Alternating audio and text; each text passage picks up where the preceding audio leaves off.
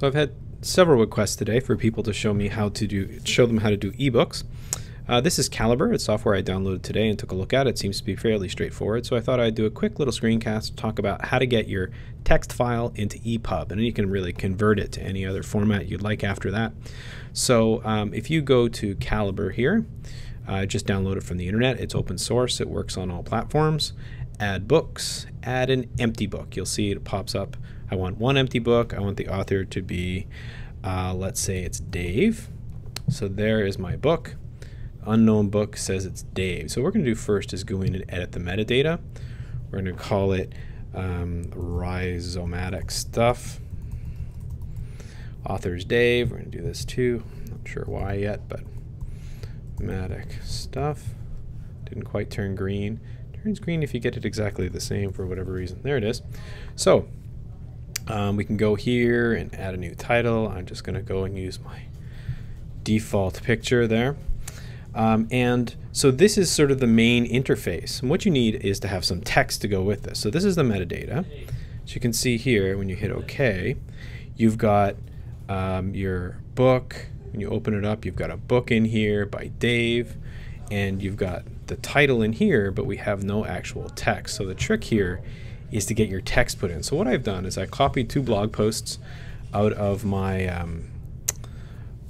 off of my blog about rhizome stuff. I've been thinking about pulling all this stuff together at some point, so this is a good example. I hit save as. I'm going to save this as a text file. So I can go in here, save this as text. We're going to call it rhizome, and I'm just going to save that to the desktop so I can find it when I go looking for it. Save. So that'll get rid of all the formatting here.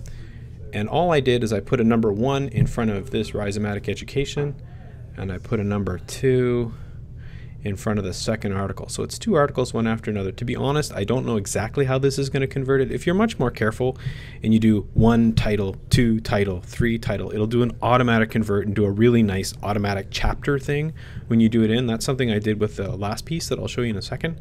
But this is a live job. I don't know if this is going to work or not. So I'll go back and edit the metadata.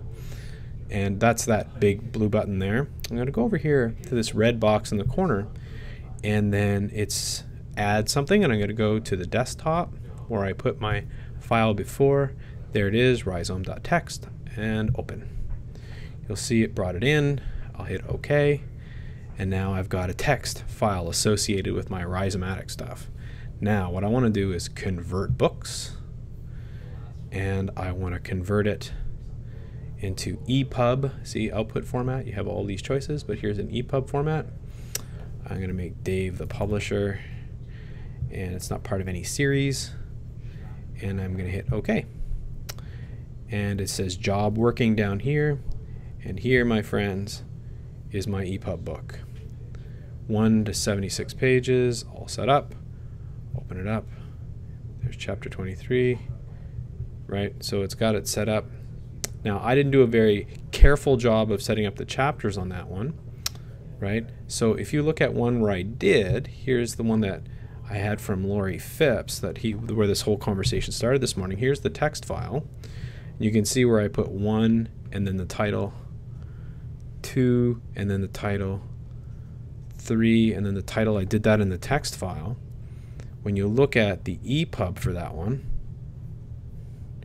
and you look, it's got all the sections set up, which is really kind of nice.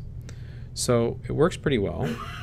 It gets you to EPUB in a hurry. I mean, there'll be some fiddling trying to get the exact formatting done, but basically speaking, that's an export to EPUB. After that, it's just a question of details.